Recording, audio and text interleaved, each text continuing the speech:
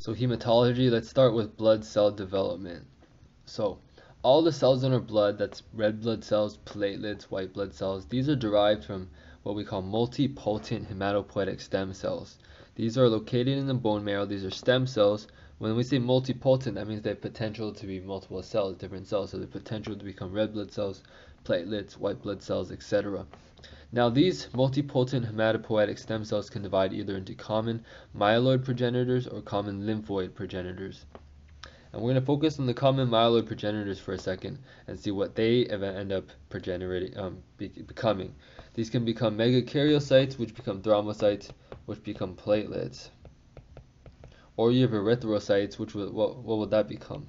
Erythrocytes turn into red blood cells. And then we have mast cells and myoblasts. Okay, and then the myoblasts themselves turn into other cells of our immune system, so basophils, neutrophils, eosinophils, and the monocytes become macrophages. So these all come from the common myeloid progenitors. Platelets from megakaryocytes, that's something you want to remember. You'll hear about that later. Red blood cells from erythrocytes, you get mast cells, and then from the myoblasts you get all these basophils, neutrophils, eosinophils, macrophages. Now let's turn our attention to common lymphoid progenitors. So if you tell from the name lymphoid, so you get lymphocytes here. So what you can get here are natural killer cells. These are large granular lymphocytes, or you can get smaller lymphocytes. So either a T cell or a B cell. Remember that B cell becomes a plasma cell when it's activated. So the lymphocytes, specifically T cells, B cells from small lymphocytes, and then natural killer cells, which are the larger lymphocytes. Those are from the common lymphoid progenitors. This is our blood cell development. Now, let's go into blood groups now. All our red blood cells can have different blood groups. I'm sure you know already about this. But what it means is, like, if you're type A, type B, type AB. What it means when you're type A is your red blood cells have this type A antigen on them. Type B then is they have type B antigen. Type AB means they have both type A and type B antigen on top. And type O means they have no antigens on the red blood cell. And this is important because early in life we get exposed to bacteria that have very similar antigens to those found in red blood cells. So we're going to have bacteria, say a little bacteria here, with an antigen that looks like type A, an antigen that looks like type B. And so our body, we're going to see that bacteria, and if what we're going to do is we're going to make antibodies against those bacteria antigens as you would expect them to do, unless we have a similar antigen on the red blood cell. So let's say we're type A, we're a type A person. We're going to see this antigen, but this antigen looks exactly like the antigen we see on a red blood cell. So we're going to see that as a similar. We're going to see it as self. And against antigen that we see as self, we don't make antibodies, so no antibodies here. The type A person also looks at this type B antigen, type B-like antigen on the bacteria, and it's going to see that as foreign because this type A person does not have a type B antigen on the red blood cell. So now they're going to make antibodies against it. They make antibodies against this type B antigen. So what are we going to see? It's people with type A blood. They're going to have type B antibodies in their blood. Now this is for everybody. Everybody gets exposed to these bacteria with antigens. So what will type B have? Will they have any antibodies and what type? So these guys are going to have type A antibodies because they saw B as self, so they're not going to make antibodies against that. But they're going to see A as foreign, make antibodies. Type AB, what's going to happen? What antibodies will they have? Type AB will not have any antibodies at all because they see type A as self, they see type B as self on the bacteria. This is self, so no antibodies. Type O, they're going to have antibodies against both A and B. Now we care about this in blood transfusions. Why do we care about this? Because you don't want to give blood that has an antibody that the patient has antibodies against, because if this patient gets type B blood, these antibodies are going to go attack that type B blood with type B. They're going to attack it, and they're going to destroy it. It's going to cause problems. So you don't want that. So what kind of blood can a person with type A red blood cells get? What kind of blood can this person get? This person can basically they can't get any blood that has type B on it. So type A doesn't have type B blood on it. It doesn't have B antigens on it. Type O doesn't have B antigen on it, so they can get type A or type O.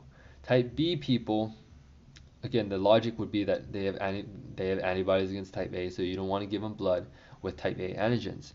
So you can give them type B blood or you can give them type O.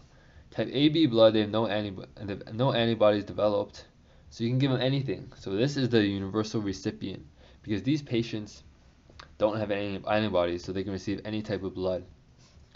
Now type O, they have both type A and type B antibodies. So you can't give them any red blood cells with either of those antigens. So the only thing they can take is type O blood. And type O is the universal donor. As you can see, these guys, type O blood doesn't have any antigens on it. So even if a patient has all these antibodies, even if this patient has type A antibody, type B antibody, you give them type O blood, there's nothing to attack. So you can give them type O blood. Type O is the universal donor.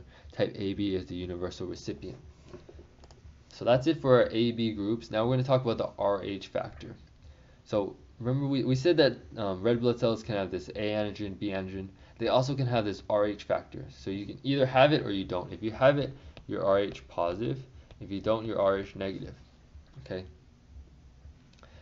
Now this is important during pregnancy. And basically, this isn't like the type AB blood where you get exposed to bacteria with it, and so everybody develops antibodies. If you are type RH negative, you're not going to have antibodies unless you get exposed to type R plus, RH plus blood. And this happens in pregnancy.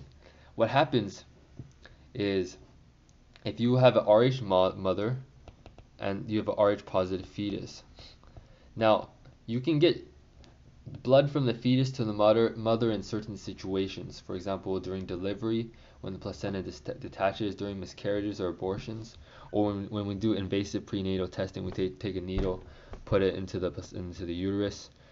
You can get contact of blood. You can get blood going from the fetus to the mother, and so now you're gonna have this type RH blood, this blood with RH antigen, RH factor. It's gonna go into the bloodstream of the mother, and she's gonna see that RH factor, and she's going to make antibodies again. So you're going to have these lymphocytes. They're going to see that as foreign.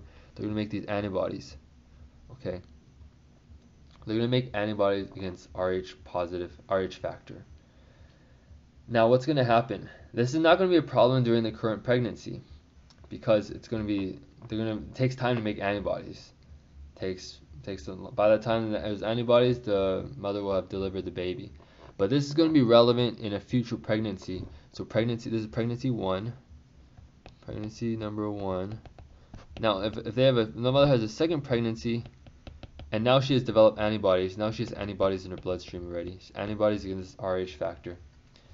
If she gets another baby that's RH positive, and we know she's still RH negative, these antibodies are going to be able to cross the placenta, and they're going to be able to attack the baby. Let's say this little baby here. Baby with his head. Okay. She's in the belly. These antibodies are going to cross the placenta and attack the baby's red blood cells, which have the RH factor. They're going to destroy the fetal red blood cells. So that's going to be a problem. We're going to talk about how that presents.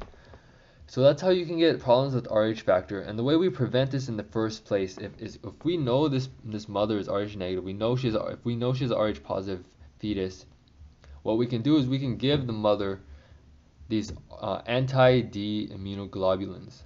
We're going to give the mother give her antiglobulins, and these globulins, anti-D is basically targeting RH too, RH as well. So we give her these antibodies, these immunoglobulins. They're going to bind to this RH factor, if the fetus's blood does cross the placenta, does cross into the mother. They're going to bind to the RH factor, and so these guys aren't going to bind. They're not going to recognize. The mother's not going to recognize this RH factor because it's already bound by these antibodies. So the mother's not going to make any antibodies herself. So there's not going to be antibodies in her bloodstream. And so she's not going to have problems in future pregnancy. So that is it for the RH factor. Now we're going to see what happens if we get problems. So let's say the mother does have preformed antibodies and they cross the placenta, they attack the fetal red blood cells. And so what's going to happen is you're going to get symptoms from anemia and from excess bilirubin. Remember we said that destruction of the red blood cells is going to lead to breakdown of the components of red blood cells. Eventually you're going to get bilirubin. And so what's going to happen is excess bilirubin is going to cause jaundice and conjunctivitis. It's bilirubin is deposition in the skin and deposition in the brain, respectively, and that can cause a lot of problems. The other thing you can get is hydrops fetalis. So High drops is kind of like wet, like drops of fluid. And what it is you get edema in multiple organ spaces of the body of the baby. And this happens because the fetal heart is going to be working harder to compensate for low blood. Because they're going to have hemolysis, their blood cells are going to die, they're not going to have enough blood. So the heart's going to have to work harder to get the oxygen to the rest of their cells. And eventually the heart's going to fail. You're going to get backup of blood, you're going to get backup of fluid, buildup of fluid in multiple organ spaces in the body, and that's defined as hydrops fetalis. Now, how do we treat this? I already told you how do we treat this. What do? We give the mother anti-D immunoglobulins. Remember, the D is basically Rh factor. So you give them anti-D immunoglobulins during the third trimester in the early postpartum period, because that's when you can get that blood from the fetus to the mother. Remember, what does it do? Remember, this immunoglobulin binds to the Rh factor. When we have that immunoglobulin, let's draw that. We give this immunoglobulin. It binds to the Rh factor. The mother will not be able to recognize that anymore because it's already bound by antibodies. She's not going to make antibodies against Rh, so she's not going to have problems in future pregnancy. So that's how we prevent Rh hemolytic disease of the newborn. Now, if we go to ABO hemolytic disease of the newborn, this is what happens when the mother, who has preformed antibodies against A or B antigens, it could be either depending on the mother's blood type, if they cross the placenta and attack fetal red blood cells, if they have the corresponding antigen.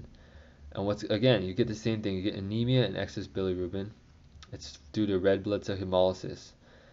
What happens is basically a milder version of Rh hemolytic disease. You get mild jaundice within 24 hours of birth.